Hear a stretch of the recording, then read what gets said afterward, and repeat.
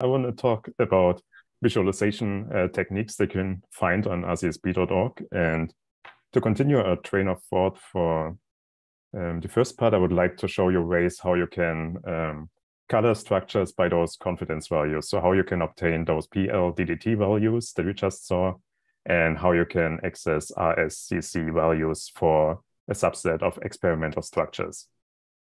And for pLDDT values, it's pretty straightforward for any AlphaFold structure, which is just a single chain. So if you go to the 3D view anywhere on rcsb.org, it will by default be shown in this blue to orange gradient, or you will have this pLDDT coloring theme applied by default.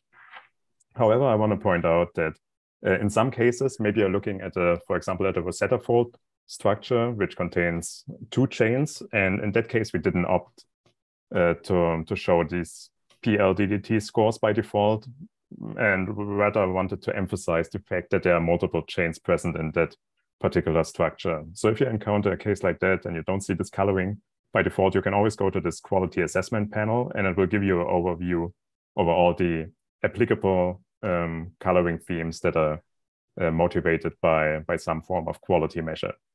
So I think that's a pretty convenient way to, for example, color model archive structures or Rosetta fold structures. And it also works for experimental structures.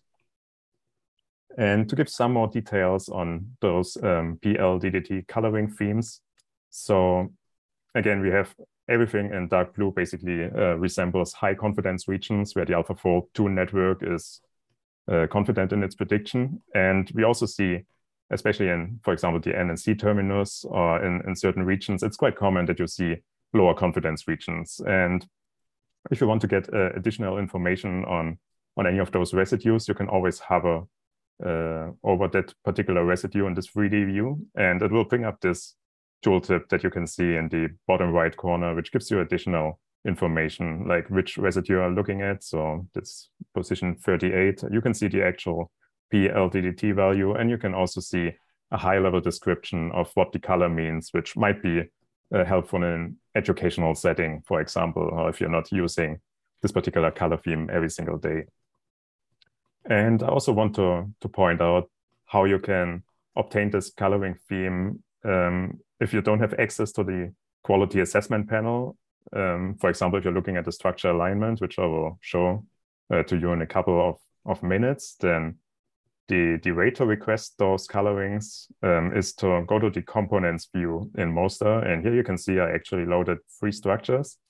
And you can go to any entry. So you can see that I loaded a AlphaFold model, and I loaded 2 PDB structures in this particular example.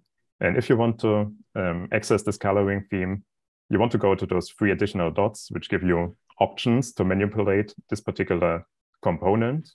And in here, you can see that you're looking at a cartoon representation for this AlphaFold structure. And if you click on that, you get another level of options. And in here, you get access to the color theme. So initially, it will be set to something different. But if you click on whatever is in this box, you will see all the color themes that are applicable to this particular structure. So I think this is in general helpful if you want to change the color of something, and gives you access to many nice properties like accessible surface areas, for example. But under validation, you will find pLDDT values, and the same is true for the RSCC values that Zhenghua alluded to.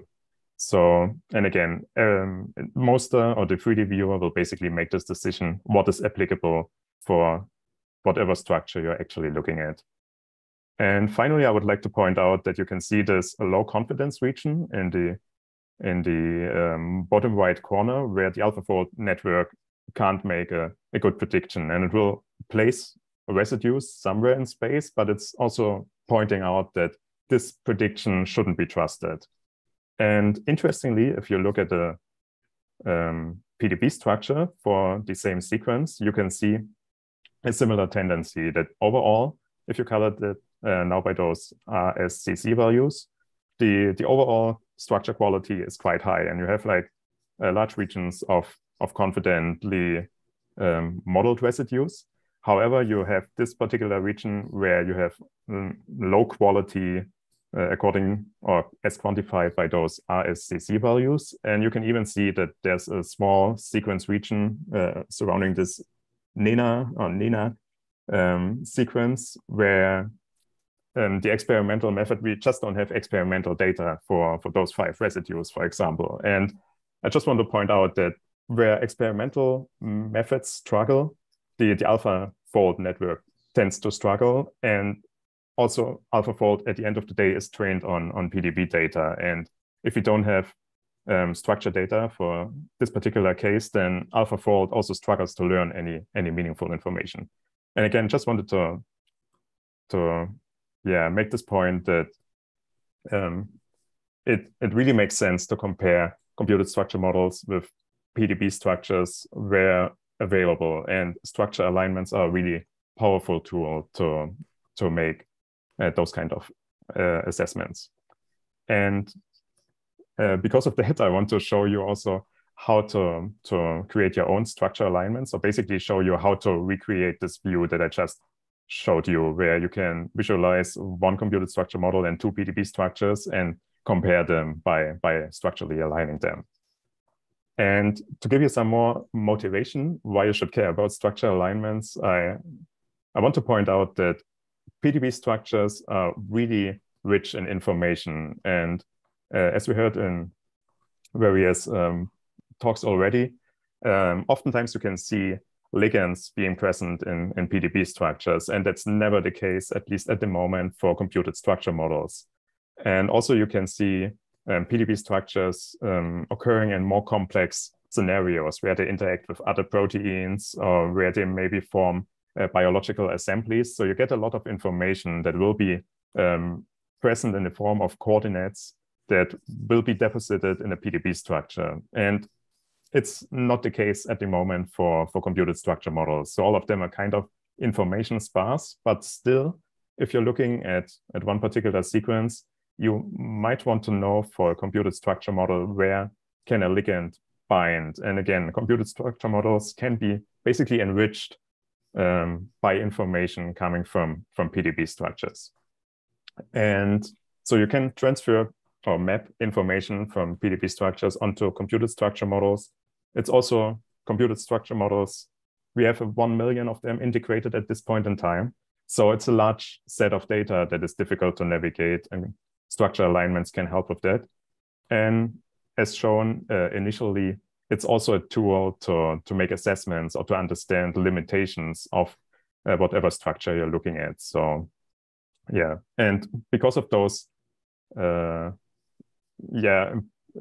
because of the importance of structure alignments, we try to make it as convenient as possible for you to create your own alignments. So there's a dedicated page or application on rcsb.org/alignment where you can create your own alignments. And this tool allows you to align one or more chains to a reference chain. So it's basically pairwise, always with respect to one reference, but still you can align 10 structures or 10 chains if that is necessary in your particular use case. And the tool fully supports PDB structures, of course, as well as computed structure models. And you can load individual structures by their PDB ID, by their computed structure model ID. And you can even point to external structures. So maybe there's something in AlphaFold-DB or any other resource that isn't yet available on rcsb.org. You can point to those structures, and you can even upload your own MMZIF files. So maybe you're running a molecular dynamic simulation and you have one frame of your trajectory that you're particularly interested in. You can upload that and create alignments based on that. And yeah, this tool provides a number of options, and it allows you to visualize everything directly in Monster, and you can even download the aligned structures or some meta information, like what's the transformation matrix that you would like to, or that you would need to apply to one structure to align it onto the other structures. And just to give you an overview over how the input form looks like. So basically you can punch in individual computed structure model IDs or PDB IDs, and you want to select one chain that you want to align.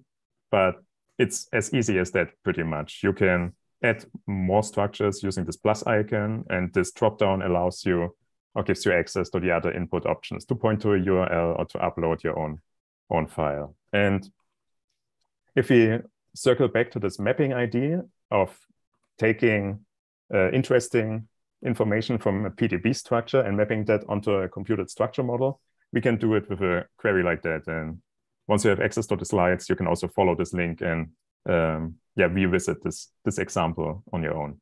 So basically the results will look like this, where you get this overview over your alignment with some meta information, and you can see the sequence alignment. And it's already obvious that this is it's a somewhat trivial example where you have perfect sequence identity, for example. So you'd also assume that your alignment is like really good quality. And you can look at the scores for your alignment. So you can see the RMSD value as well as the template modeling score, which ranges from 0 for no correspondence to 1 for perfect correspondence. And as a rule of thumb, anything above 0.5 means that you're looking at the same fault. So this is a really good alignment, is what I'm saying. And again, it's a trivial case with 100% sequence identity, but still you can get some information out of that. So if you look at the 3D visualization, you will see something like this, where you get access to Monster and you will see the result of this alignment operation. And I guess the most important input option here is this select view dropdown. So initially you will only see residues that have a correspondence in the other chains that it was aligned to. But I think the most meaningful option, at least for the question that we try to answer, is to switch to structures where you can see the whole structure with everything else in it aligned to your reference structure. So you can see all the information from those two PDB files aligned to your computed structure model. You get access to the ligands and all the waters that are present in the PDB structures. And yeah, basically you can manipulate the visuals by using those eye icons. So for example, I've hidden all the water molecules because they're somewhat distracting. But if you're looking at the overall alignment, you can see a really strong correspondence between all structures. And you can also make this assumption that the AlphaFold structure, because it's structurally that similar and has a similar binding site in particular, the ligands that are present in the PDB structures, this gray and the green ligand, that the AlphaFold structure, even though it doesn't explicitly have this ligand present, you can still make this assumption that, yeah, because it's so structurally similar, most likely it's able to bind the ligand in the same fashion as the PDB structures do. And I also want to show you another way to create structure alignments, which are based on structure motifs. So previously we looked at global structure alignments, which try to align the overall structures. But I think that structure motifs, in the sense of a handful of residues in a characteristic orientation, is also really meaningful, because basically structure motifs are a way of reducing the enormous complexity of a protein structure. And most of the time you're only interested in a binding site or an active site. And the rest of the protein structure is just there to fix this binding site in place and to modulate its properties. So it's a nice Sebastian, apologies for interrupting. You have 5 minutes. Yeah. And thank you.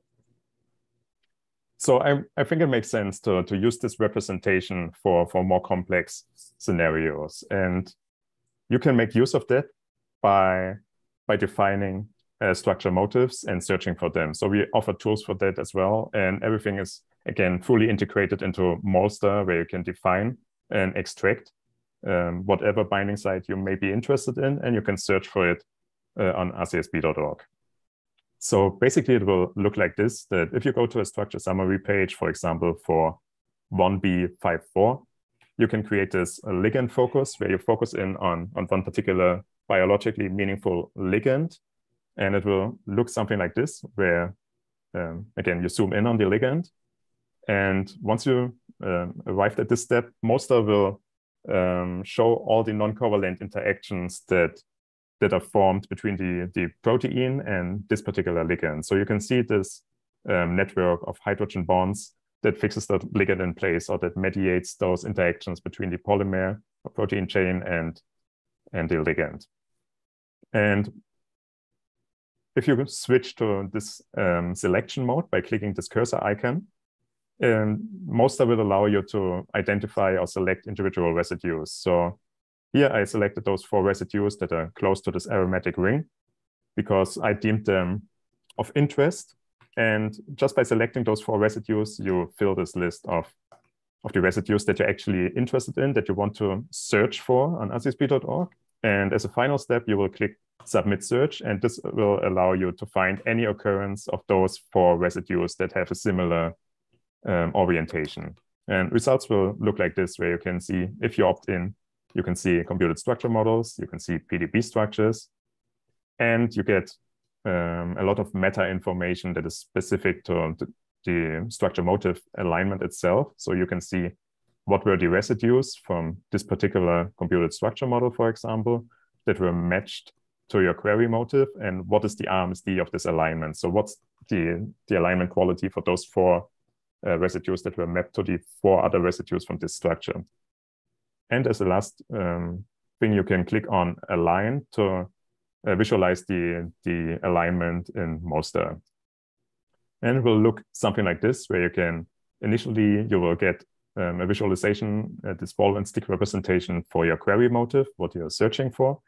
And you can see how the 4 residues that the algorithm identified in the computed structure model in this example, how they are oriented. And you get access, like in many other places in Moster, to this components panel, where you can adjust the visibility of all the other components. So again, initially you only see this ball and stick representation for the computed structure model and the PDB structure motifs, only those 4 residues, but you can enable the visualization of the overall polymer chain of the PDB structure, and you can also activate the visualization of the ligand that is present in this PDB structure. And yeah, the last thing I want to point out is that how similar the binding site residues are in the blue AlphaFold prediction in comparison to the PDB structure. So I think that's pretty remarkable that, at least in this example, you can really see basically a perfect prediction, at least at in this small region of your protein structure. So, and yeah, for the sake of time, I guess I'll come to a close, and